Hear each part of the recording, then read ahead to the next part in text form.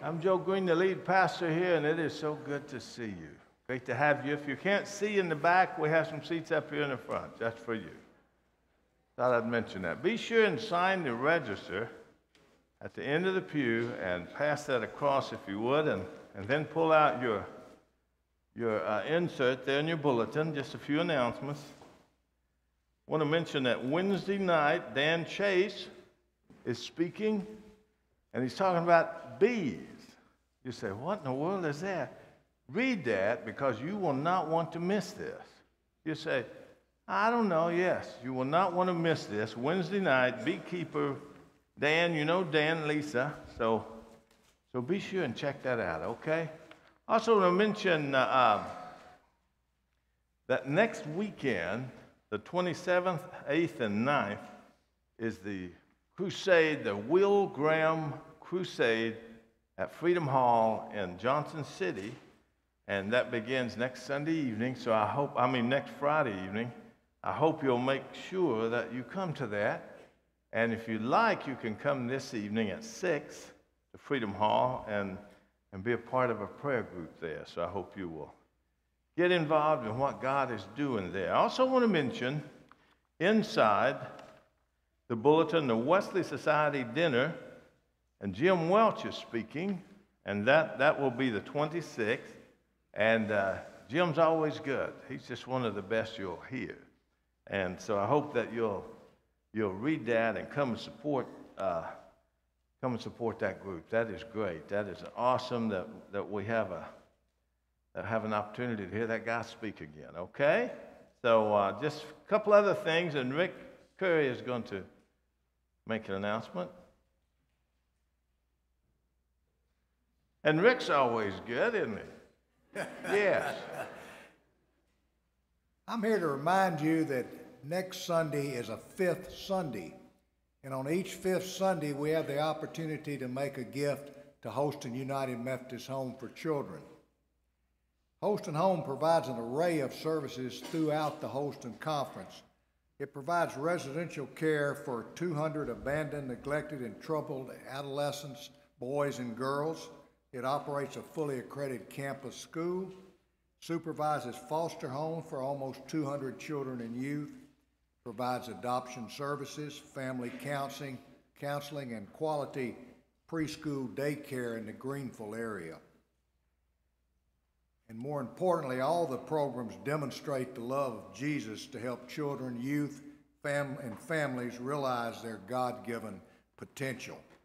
So please come prepared next Sunday to give generously to this wonderful ministry.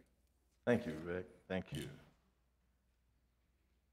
And then Mike Berry is going to come now and speak. Mike is head of our Church Leadership Council, our CLC, and he's got an announcement to make. Thanks, Joe. Good morning. As you recall, a couple of months ago, Joe Green announced his retirement effective this summer. So after 46 years of being a pastor and serving the Lord and serving the United Methodist Church, he certainly earned this retirement. We will miss his leadership, his passion, his personality, but at the same time, we wish Beth and Joe nothing but the very best as they enter the retirement years and can spend more time with each other and more time with their families. By the way, are you aware that he has grandchildren? Have you heard this? Okay. We have pictures and videos if you're interested. And we're going to hand out pictures as you exit the area this morning, so feel free to take some, give them to friends. This is also the time of year that the bishop and her cabinet make appointments for the upcoming year. So on behalf of the Church Leadership Council, which we call the CLC, I'm pleased to announce that our next senior pastor will be Randy Fry. So many of you know Randy because he was an associate here from 1993 to 98. He's currently the senior pastor at Fountain City United Methodist Church in Knoxville. We have many connects to that church, including our very own Amy Aycock, who's an associate minister there and works with Randy. So stay tuned as we'll have receptions for Joe and also for others coming up. Additionally, I'd like to make the comment that Harrison Bell has a new appointment. He'll be moving to Wheeler Methodist Church. That church is located across from the airport in Northeast State. And so it's our loss. It's a gain for him in that he can continue his career path. He's well thought of. He'll be the senior pastor there and have a whole range of responsibilities that'll help his career path down the road. So that was a little bit of a surprise to us. So at this point, we're going to have 2 appointed pastors, who are Misty McCrary and Randy Fry. Going forward, for the traditional service as well as the contemporary service, they'll be serviced by both pastors as they rotate. One other comment from the CLC is that we want to make a change to the office hours of the church. As you can imagine, we have many people on staff here that work on Sunday, and Friday is one of their normal days off. So if you're here in the church on a Friday, specifically Friday afternoons, there's not a lot of activity. So to help with efficiencies and help our staff, we're going to close the office on Friday afternoons. However, if you have a need to have an appointment with someone or to have a room or to be here, we'll gladly open the church up. We just want to do it by appointment, business model, if you will. And lastly, I'd like to say this church has been richly blessed by God with the ministries of Joe Green and Harrison Bell, and we're thankful for that. But at the same time, we also know that God will richly bless us in the future. Thank you. Amen. Amen. Thank you, Mike. I know Randy Fry. He's a fairly nice guy, and no, he's a good friend of mine, and you pray for him in this transition. He's had a great ministry down in Fountain City and done a great job down there, and pray for him and his family. And for Harrison, going to Wheeler is a great opportunity for him, great opportunity, and he's going to do a great job over there too. So we're thankful for him and thankful for Randy coming. So keep those families, too, in your prayers. This is the day that the Lord has made. Let us rejoice and be glad in it.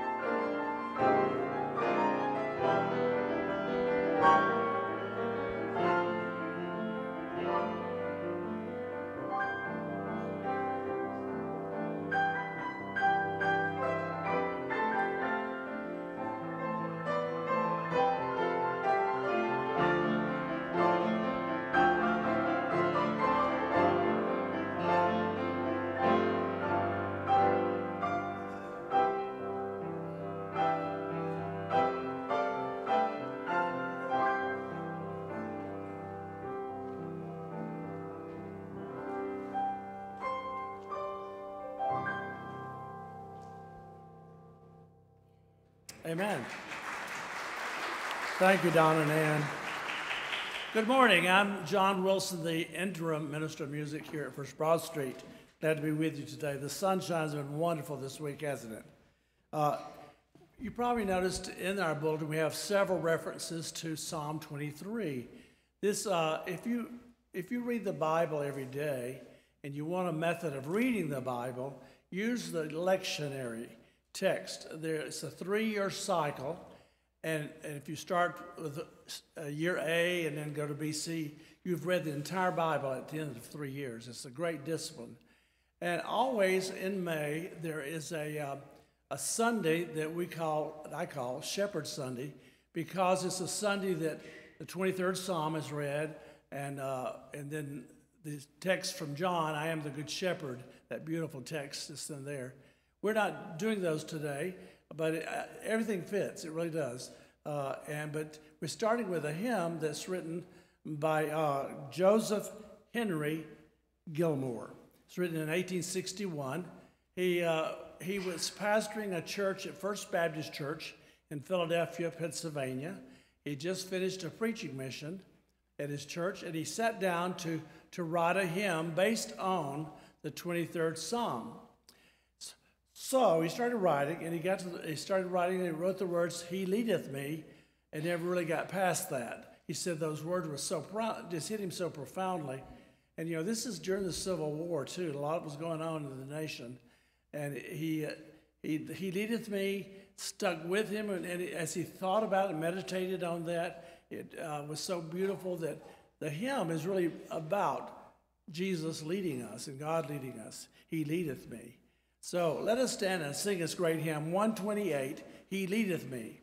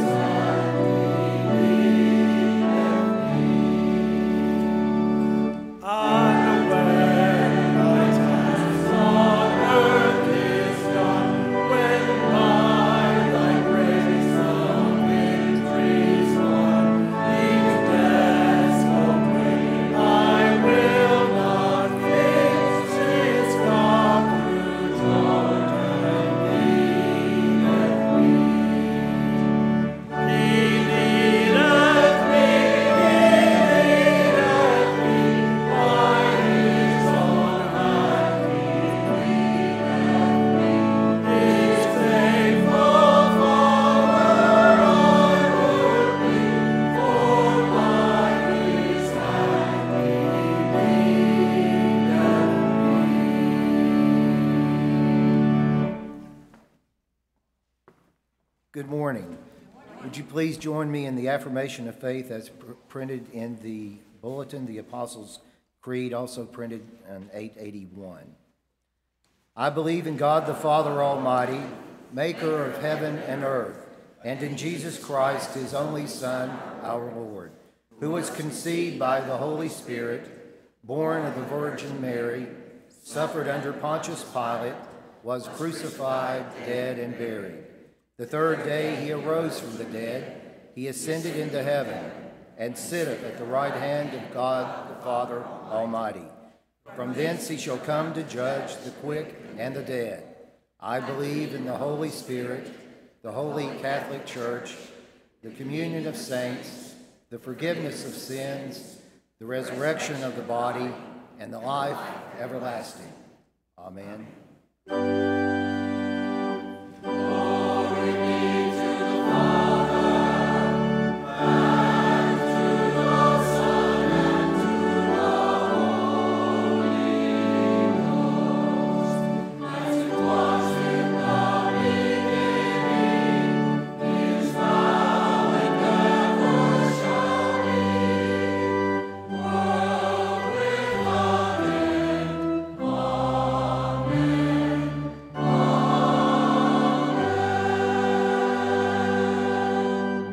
Please be seated. All right, I'd like to welcome the children up for our children's message.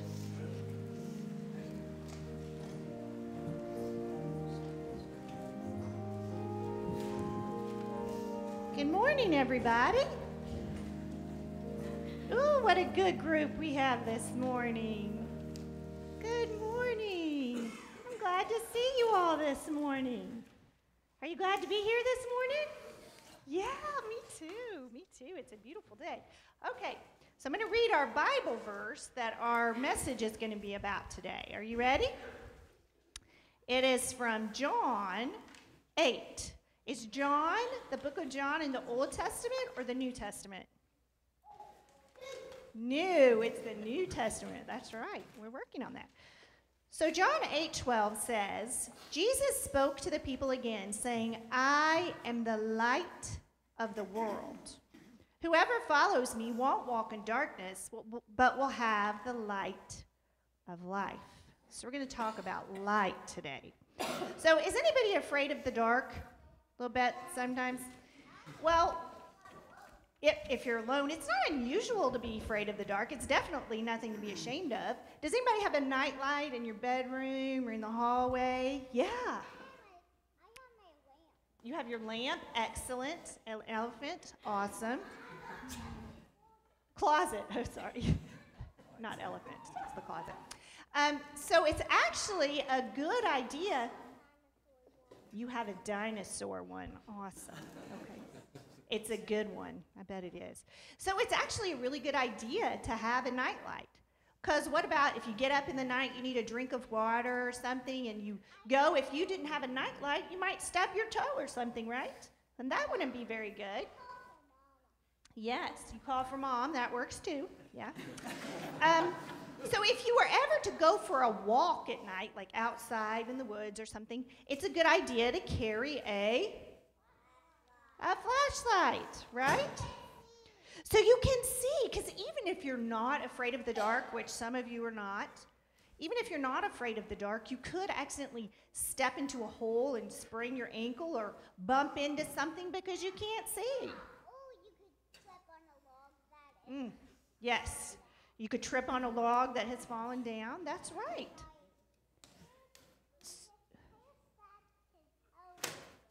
Cahill hurt his elbow in the dark one time?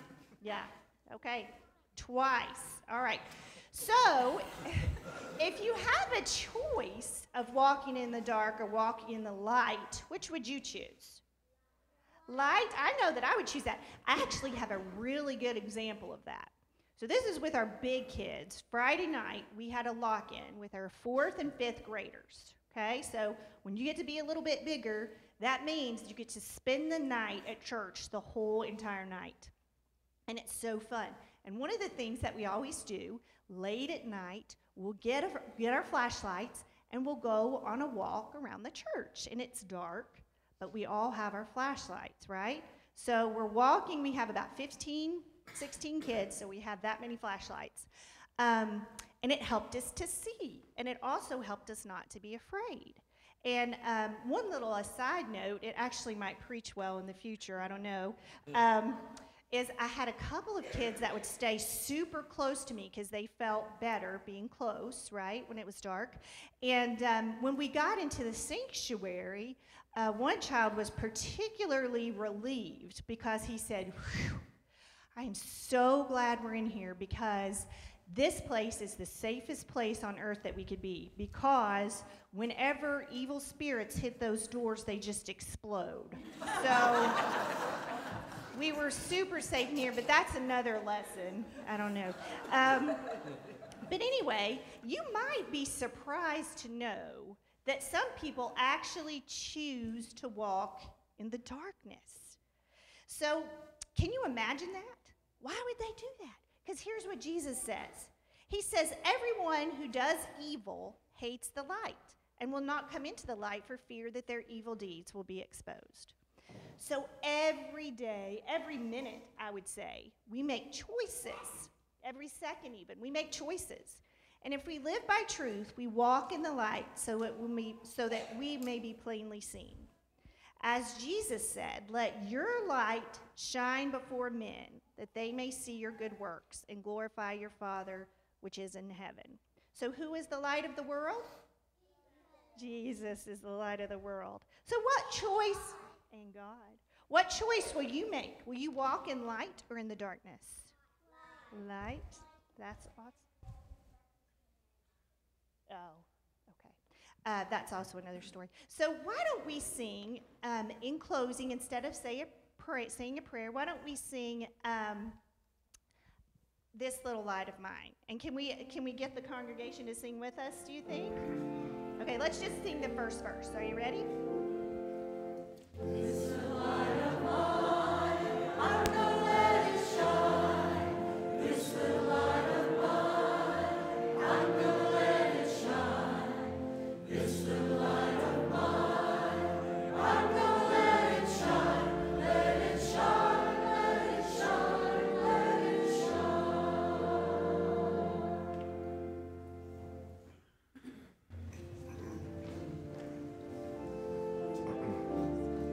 That's great, thank you.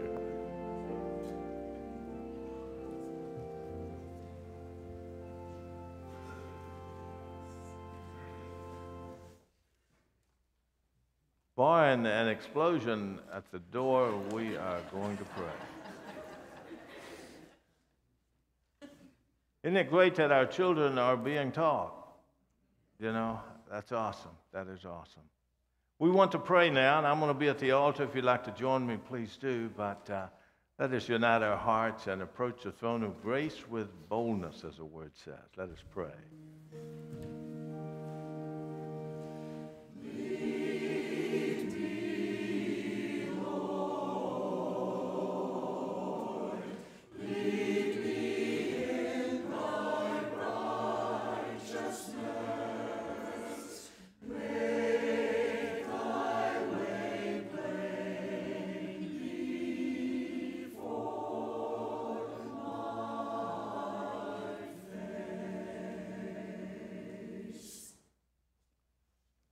Father God, the last 3 weeks at First Broad Street have been of seismic proportion. Easter with a celebration of the risen Jesus, confirmation with a celebration of our young people and the baptism of folks of all ages. And then last week, as we celebrated the mission opportunities you placed in our hearts here at First Broad Street. So we are thankful, Lord, where we can sing that song, This Little Light of Mine, we're going to let it shine. And as a church, we're going to let it shine. Hallelujah. Today we continue to worship and celebrate you. We are constantly in awe of your majesty and power. What great comfort it is to know that it is you who guides us. It is you who protects us, who walks with us. And today, Lord, we pause to give thanks and meditate on your will for the church and for our lives as individuals. Keep us from being of the world as we learn to navigate its dangers and its temptations. By your grace, we know our struggle is already won when we walk in faith with you. Father God, your glory is all around us. And especially, that's true, especially in this place. What wonder it is just to be alive. We thank you and we praise you. You are our refuge and strength. And in you we find peace and contentment, joy and hope. And may our witness of you be rich and be contagious, Father. And may our joy truly be born of you. And we continue to pray for our country. We pray for our leadership, for President Trump and those in Washington. We pray again for community leaders. We pray leadership in home and also in our schools, Father. Give them wisdom. Give them wisdom, Father. And I pray that the hunger that they would have, that can only be satisfied in you, Father. I pray that you would build that hunger among all of us, Lord. We pray for the sick in the hospitals. We think of Mary Ann Randolph and pray for healing and wholeness. We pray, Lord, in celebration of the birth of Jackson Edward Marshall, Philip and Virginia's new baby boy, and Lucy and Stella's little brother.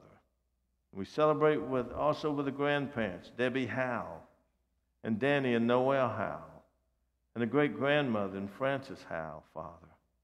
And others, Lord, in that family. Just pray you continue to bless them and give them, give Philip and Virginia wisdom as they raise that child, this new child for the new addition to the family, but also the whole family, Father. Be with them. And Lord, we pray for the Bush family and the loss of one of our first ladies, in Barbara, and pray that you would minister to the special needs that they have at this time. And Lord, we celebrate the fact that we can bring our concerns to you. There are others upon our hearts and lives. There's others, Father, that every time we call out your name or kneel before you, they come to mind. And right now, we lift those up to you. And we celebrate Jesus, who taught us to pray when he said, Our Father, who art in heaven, hallowed be thy name. Thy kingdom come, thy will be done, on earth as it is in heaven. Give us this day our daily bread, and forgive us our trespasses, as we forgive those who trespass against us. And lead us not into temptation, but deliver us from evil. For thine is the kingdom, and the power, and the glory forever.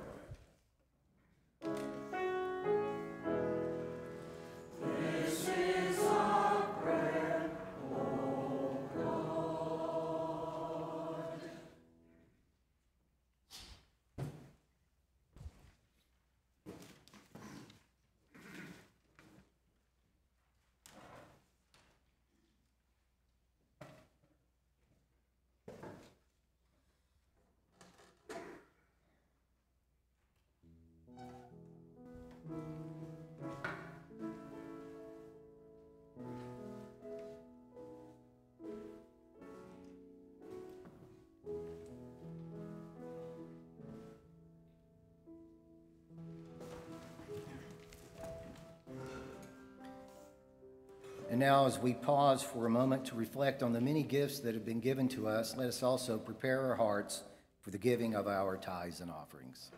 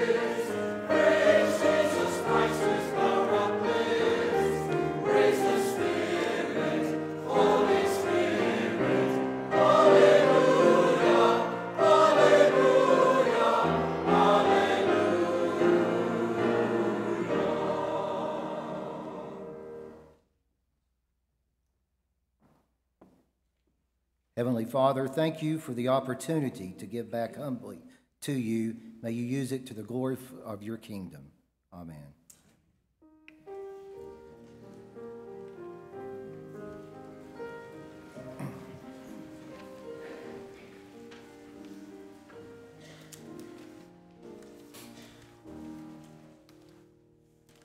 And now, would you please join me in the prayer of illumination as printed in your bulletin?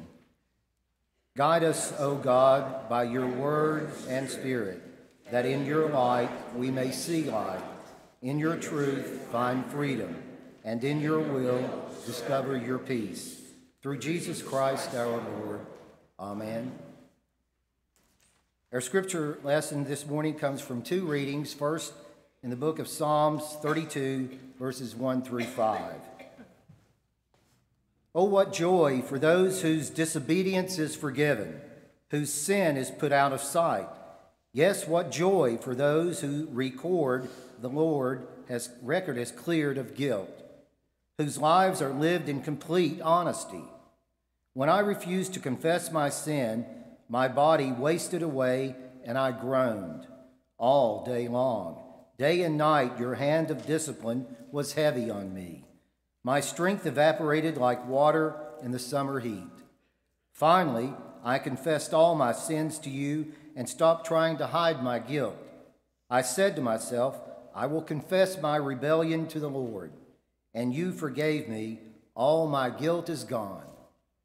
And from Romans chapter 7, verses 21 through 25, I have discovered this principle of life, that when what I do what is right, I inevitably do what is wrong. I love God's law with all my heart, but there is another power within me that is at war with my mind. This power makes me a slave to the sin that is within me. Oh, what a miserable person I am.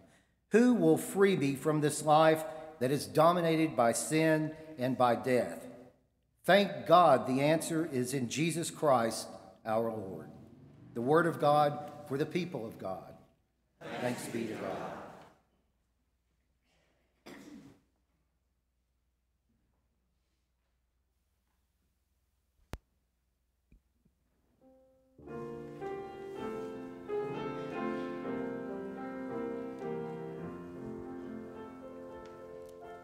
God sent his son, they called him Jesus.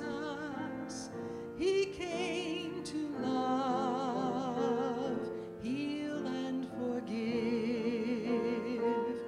He gave his life to buy my pardon.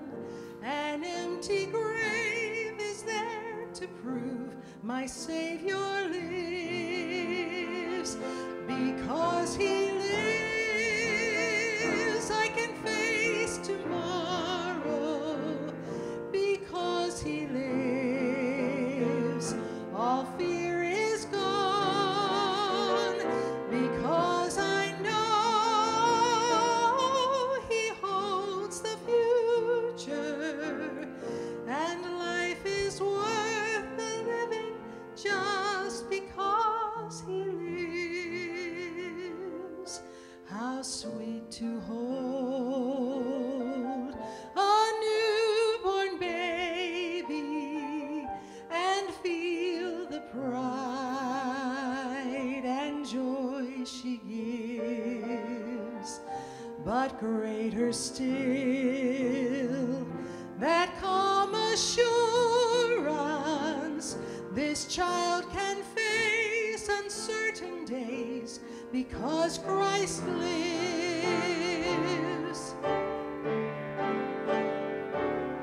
And then one day I'll cross that river, I'll fight life's final war with pain. And then as death gives way to victory, I'll see the lights of glory, and I'll know he reigns. Will you sing it? Because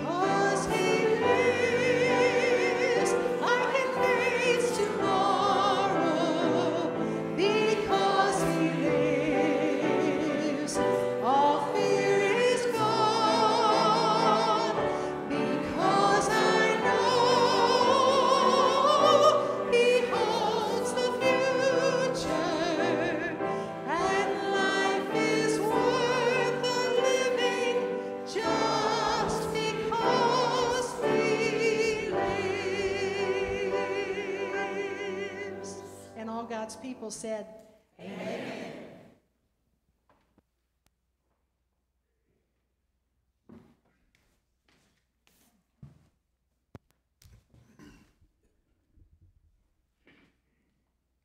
I think I taught her that song, by the way. I can remember 44 years, 46 years. That's it. You'll find if you're a visitor today, my outline is in your bulletin, and you can turn there if you would. You know, it seems in life that the one that I have the most trouble with in my life is me. You know that? They say that, I think it was a guy named Landon, a minister of a yesteryear. He said, when you find yourself facing some great occasion in your life, the way you respond depends a whole lot upon who you are or what you have become. And, we look at our world today and we see the challenges before us, and we wonder and say, what in the world is going on?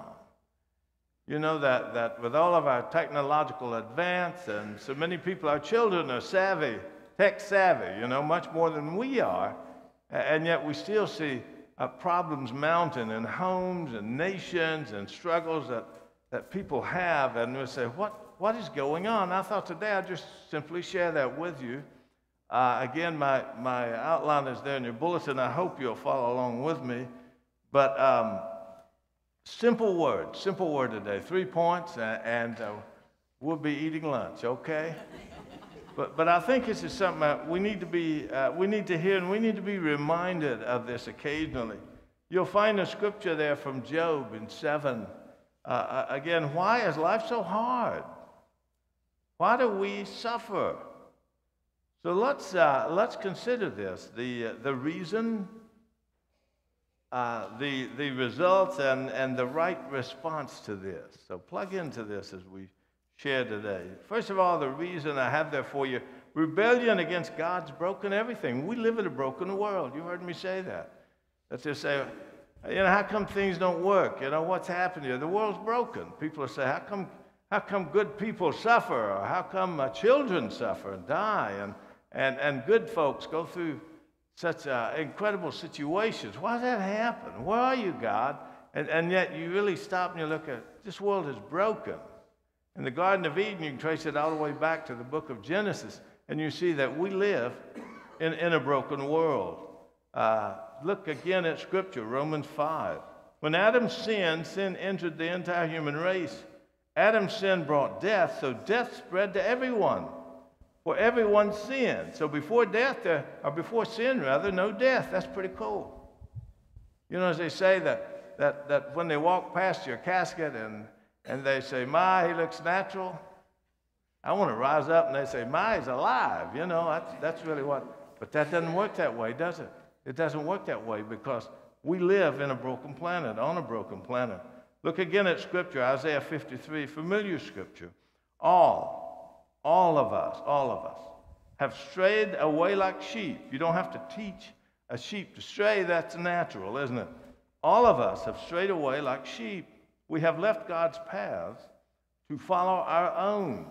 That we've done our own thing, really. We've done our own thing is really what that Scripture says. Even when we've known the right thing to do, we do the easy things so often. Again, the Scripture. Proverbs 20, who can say, I've kept my heart pure. I am clean and without sin. We've all broken God's laws. And we live in a broken planet, on a broken planet. So what kind of rebellion? Look again at your notes. 3 kinds of rebellion. Sin. And as I say, the middle letter is I, isn't it? And the Greek word for that particular word is amartia, and it means to miss the mark. That's when an archer will take a bow and shoot an arrow, and he will miss the mark. And so often we quote sin. We miss the mark. A second definition might be transgression. That's going beyond the set boundary. When you leave here, if you want to take a beautiful drive to Middlesboro by way of Lee County. You go down through that beautiful county, and you go to Duffield. You cut left. You know how to go, And you go into Lee County, and when you get to the lower part, the western part of that, you're on this beautiful highway, this 4-lane, and you're the only one on the road. And you're going down and you say, this is so cool, what a beautiful place this is. And you're just there alone, it's pretty cool. And then you're going the speed limit, which is probably 60 now. Is it 60 down there now? 55, still 55 on a 4-lane. So you're going down I've led people astray at the first 2 services. There'll be people. Anyway, you're going down the highway and you're going 55 and you say, what a great ride this is, a beautiful day. And then you decide, let's go 56, and suddenly you've got a police escort. And the crowd has doubled you and the other guy, right? And that's because you've gone beyond. And that's what that word transgression means. And the third word I put there for you is iniquity, which is intention to hurt or to damage, to do evil. And look at the scripture. I found the scripture that had all 3 of these words in it. Then I acknowledged my sin to you and did not cover up my iniquity. I said, I will confess my transgressions to the Lord, and you forgave the guilt of my sin. In other words, we broke God's laws there, and sin broke the world. That the world is broken. So that's the problem. That's the reason there is rebellion, as I say, against God, and everything's broken. Secondly, though, what's the results of that? Now, this is it. Now, look at this. And you know this stuff. This is the damage. When there's damage, that means that we live on a damaged planet and nothing works perfectly. And I give you 6 examples of that here. 6 dimensions of life where sin has damage. We laugh at sin now, but I'll show you what it does. This is just in my studies here, you'll see this. First of all, natural disasters and deformities. Look at the scripture, Romans 8. Creation was condemned to lose its purpose. Isn't that something? That when you think about natural disasters, insurance calls it acts of God. That's what it calls it. Isn't that right? But it's certainly not God's original idea. That's what I want you to see. That's a result of it. Again, look at Scripture. Creation, another version of that same verse 20. Creation is confused. You see that? That everything on this planet has lost its original purpose. And creation is confused. That we're not in Eden anymore. John Milton, paradise lost. And that's what we have, right? That our DNA is now damaged. And it's a mess. For example, health-wise, I had a doctor tell me this several years back. He's talking about diabetes, and he said, it is the scourge of the 21st century. That's interesting, isn't it? That we're still coming up with new things, or new versions of it anyway. So first of all, natural disasters and deformities. All creation has been groaning as in the pains of childbirth right up to the present time. See that? Now, second result of our rebellion, look at this. Physical decay and death. Physical decay and death. Death is inevitable. We know that. That's why we have 2 funeral homes that border this property. When the bishop moved me here, 3 years ago, she said, Joe, you're really going to be happy at First Broad Street. And I said, how do you know that, Bishop? She said, because it's the only church in a conference that borders 2 funeral homes, and I know how you feel about funeral homes. I said, that's right, Bishop. Look what it says, though. Look, and this is Solomon, the wisest man who ever lived. Now get a hold of this. No one can control the wind or stop his own death. That we try to delay the decay with oil of Olay, right? We take a little of the potion and rub in the lotion and end up with Botox in our cheeks. But we're still decaying. that we're still going down the tube. I wish I'd had some kind of display up here for that. We might have sold a few bottles. But no one can control the wind. That's what he's talking about. That though our bodies are dying, that says we are in decline, 2 Corinthians 4. You see that? Been to a reunion lately? You know, people will walk up to you, like when they heard I was retiring, they said, Joe, how old are you? And I said, well, I'm 39. And just leave it at that, you know. In other words, don't bug me with that. No. But you go to a reunion and everybody's the same age. You know that? I had a reunion, right? Last August. You remember that? The other day, Beth, we were talking, and I said, Beth, and there was a girl in our class, my senior class, that she was on every committee and served every office through her 4 or 5 years in school there. And we'll call her Sally Lou to protect the innocent, okay? So I was talking to Beth the other day, and I said, you know, Beth, I don't know how we got on the reunion. I said, isn't it amazing that Sally Lou did not even come to the reunion? I mean, she had her nose in everything. She's on every committee. She was this, she was that, and didn't even have the responsibility to us to come and to grace us with her presence. And I'm really getting flowery. You know, Beth, where was she? She should have been there. And Beth said, Joe? She said, Joe, you remember when we walked in? And we're walking down the hall at the Wise Inn in Wise. We're walking down the hall, and this girl sees me, this lady. And she runs. She says, Joe Green, you know, and she runs up, and it was like some movie. She grabs me, oh, Joe, you know. I might be overdoing this a little bit, but anyway, you know, she grabbed me, and Joe. Beth said, do you remember that? I said, yeah, I do. She said, that was Sally Lou. I said, that wasn't her. And she said, yes, it was. I said, that lady was sitting with my brother Eddie. He said, yes, that's her. I said, it sure didn't look like her. I believe she sent somebody in her place. Good night. But we were all the same age, you know, but we're all decaying. That's why they have places like we have across the road there. I'm not over the hill, but I am playing the back nine. You know what I'm saying? And it's all because, can you imagine today, if Adam had not done that, if Adam and Eve had not sinned that day, you'd see someone young and vibrant up here. And now you just see somebody old and vibrant up here, you know? You with me? Though our bodies are dying. 1 Corinthians 15, everyone dies because all of us are related to Adam, the first man. Wow. Isn't that something?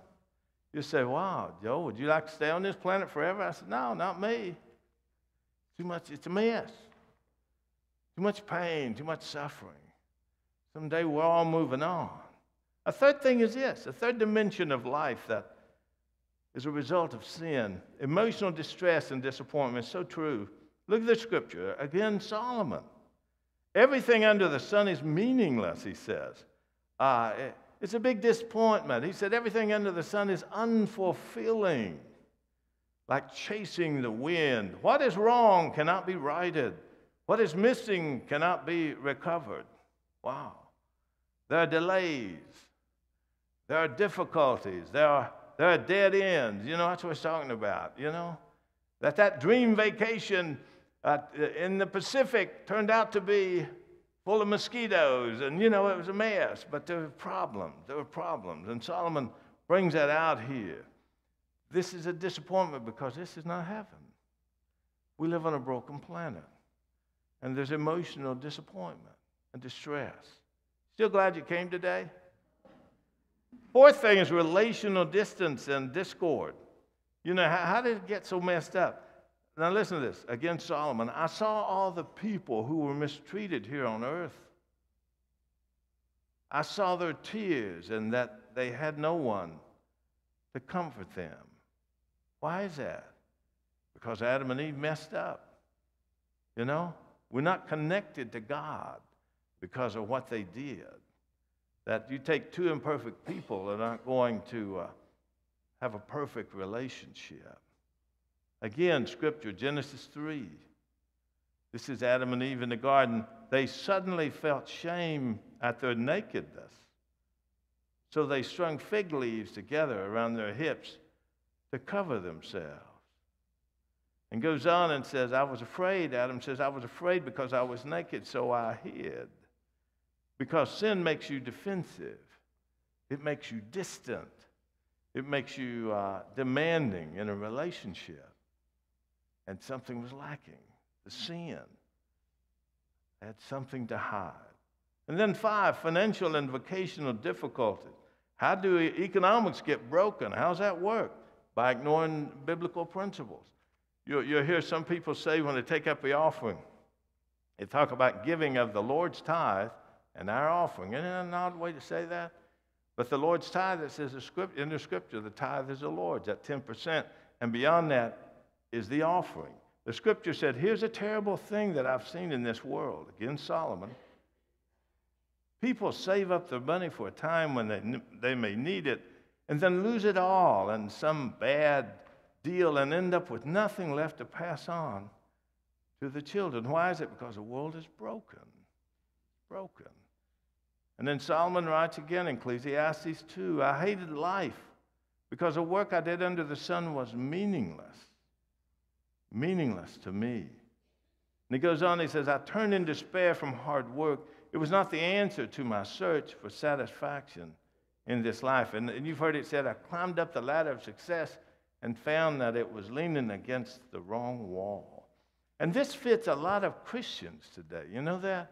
I may have told you some time ago, but a friend of mine who was in, he was in one of the churches that Beth and I served. And when he was in seminary, he was working at a bookstore, a Christian bookstore, and he told me that. He said, in this bookstore, they got a new book by John Ortberg, a great writer. John Ortberg wrote this book, The Life You Always Wanted. And in that book, they sent this book to the Christian bookstore, and they sent this really nice display to put the book on. And when they got it, and my friend, our friend, saw the title of the book, he thought, well, why they send that to a Christian bookstore? The Life You Always Wanted. Why would you send that to a Christian bookstore? Aren't we living the life we always wanted? So he thought it was ridiculous, but they put up this nice display, and they put the books in it and everything. And when people came in, that's one of the first things they saw was that display. And he said almost everybody that came in the store stopped to look and finger through the book, to thumb through the book a little bit. And it suddenly dawned on him that so many Christians today are not living the life they always wanted. And so they were looking in the book for a simple recipe. And it turned out to be a book of disciplines for the Christian. As John mentioned in the beginning of our service, talking about reading through Scripture, things like that. But number 6, the sixth thing result is spiritual discontent and darkness. Now look at this. This is something Job says. I'm like a caravan lost in the desert searching for water. In other words, I haven't the slightest idea where I'm headed, but I know I'm thirsty, and my thirst, I can't quench my thirst. So I start looking every which way and for everything, or in every direction, looking for something to quench my thirst. Ephesians 4, they refused for so long to deal with God that they've lost touch not only with God, but with reality itself. You want to know how bad sin is? It put Jesus on the cross. That's how bad it is. Now imagine that. You say, Joe, you going to leave us there? No, he came to restore what was lost. Look at the last thing I share with you. What's the solution? Here it is. And you know this. The kids knew this when they came in a while ago. Accept Jesus Christ as my Savior, that He is the key. Jesus is the key. Jesus said, in this world, you will have trouble. One version says, Jesus said, in this world, you'll have tribulation, but take heart, I have overcome the world. I've overcome the world. And we forget that. I have to remind myself of that at times. And so how do you live in a broken world? Look again, second thing, follow His light. Jesus said, I am the light of the world. If you follow me, you won't be stumbling through the darkness because you have the light that leads to life. Yeah, you ever been in a coal mine? Anybody here ever been in a coal mine? A few of you have. That's one dark place, isn't it? I mean, it's almost like the darkness it kind of crawls over you. It's a frightening thing almost. And it really brings the chill deep, you know. And years ago, my dad told me a story that in the 30s, there was a mine in Derby, Virginia, just outside of Appalachia. And sometimes during the year when the temperature gets about 40 degrees or lower, methane gas will rise up. That's why they had canaries, you know. But the methane gas will rise, and often, too often, an explosion would occur, and still will, for that matter. But because we had that near my home several years ago, didn't we, Beth? But the methane gas would rise, and they're in Derby. One day, and one old man had warned his son. He said, son, that mine is going to blow. And he said, I'm quitting. So he quit. And his son, I met his son in the early 90s when we served in Radford, Virginia. And I met him in a nursing home. I heard he was a friend of my dad's. Went by to see him. And he told me he used to work in Derby. And I said, did you work in the mines in Derby? He said, yeah. And I told him about my dad. I said, my dad told me about the explosion there that killed 15 to 20 men. And what happened when that thing blew, that they say that the fire blew out of the mouth of that mine, and it blew across the valley and burned the woods on the far side of the valley. And so it killed 15 or 20. And it was a horrible thing. And this old man I met up in Radford, actually, it's in Blacksburg where I met him. But the old man told me, he said, when he was leaving the mine that day, and when he left the mine, he turned right and got out of the direct flight of that explosion, and it blew him down, but it didn't kill him, obviously. And I said, you ever hear Brownie Polly? And he said, yeah. And some of you may know Brownie Polly. He passed away not too long ago, but I'm talking about his dad. Brownie Polly was a dentist in Big Stone Gap, and his dad was working that day in the mine. And he was away back in the mine, and when the thing blew, and it blew obviously toward the front, that it blew out, they heard it, and the mine rumbled, and everybody knew there'd been an explosion. And they knew if they tried to walk out that way, they would die because of carbon dioxide. And they knew that they would die. There'd be no air to breathe. And so what are we going to do? And Brownie Polly said, I believe I know a way out.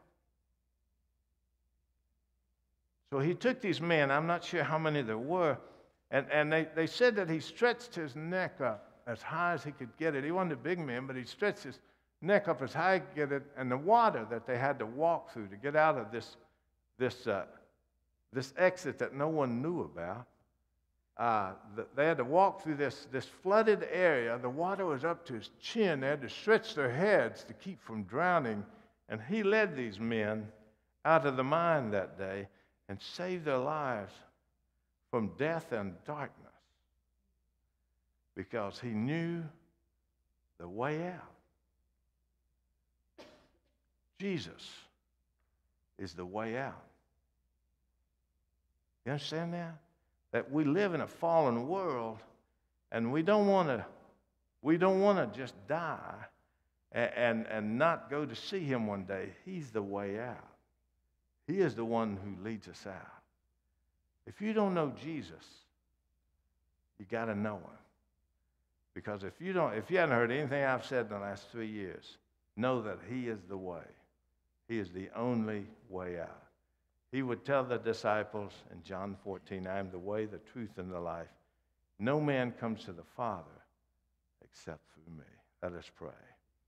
Father, we thank you, Lord, that we know we live on a broken planet. We see evidence of it daily, really. And we are thankful that you've given us the answer in Christ Jesus. I thank you for the witness of the people here and for what you've done and are doing in and through their lives, Father. And I pray continue to enrich them in every way.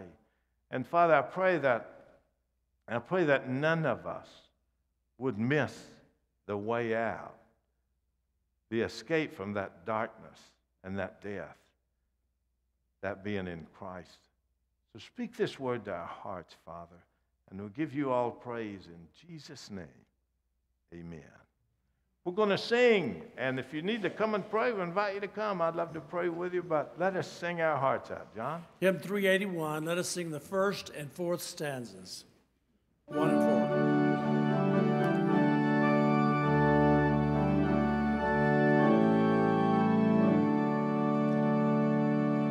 Savior, like a shepherd, lead us, lead thy tender care.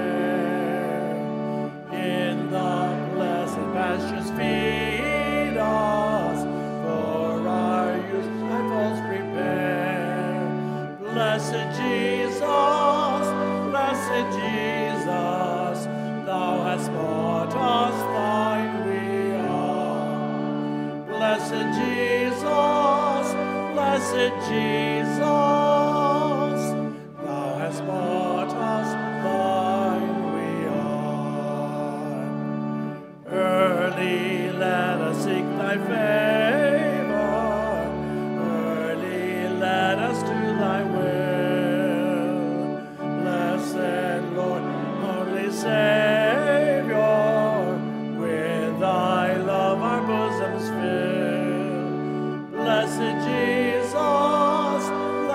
Jesus, thou hast loved us, love us still. Blessed Jesus,